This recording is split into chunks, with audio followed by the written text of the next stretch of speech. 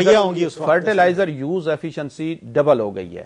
اور یہ میں جو ہم نے اس میں ایکسپیریمنٹس کیے ہیں اور ہمارے جو سیل سائنٹسٹ ہیں دے were also the part of this project. تو ہم نے مل کے جو ایکسپیریمنٹس کیے ہیں اس سے یہ بات ہمارے سامنے آئی ہے کہ جہاں پہ 2 بیگ آف فرٹیلائزر آپ پر ایکڑ استعمال کرتے ہیں ڈی اے پی کے, وہاں پہ آپ صرف 1 بیگ ڈی اے پی کا استعمال کریں. 1 بیگ پر ایکڑ کے حساب سے آپ سیو کریں اور 10% ییلڈ بھی آپ کی بیٹر ہوگی.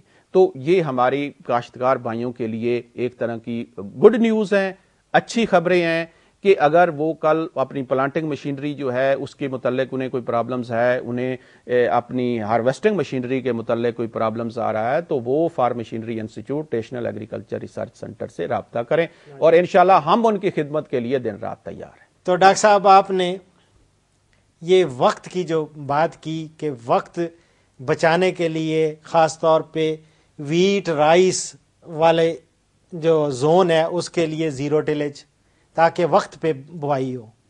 اسی طرح ڈاکٹر بلوچ صاحب نے, ڈاکٹر اصغر علی صاحب نے, ڈاکٹر ناظر علی صاحب نے یہ سارا جو ہے وہ زور جو ہے وقت پہ دیا. وقت پہ کام کرنا بہت زبردست چیز ہے یہ.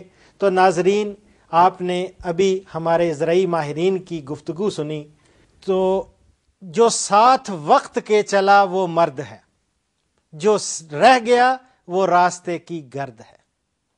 گرد خواہ آسمان پہ بھی چڑھ جائے تو گرد گرد ہے, تو گرد کی کوئی ویلیو نہیں.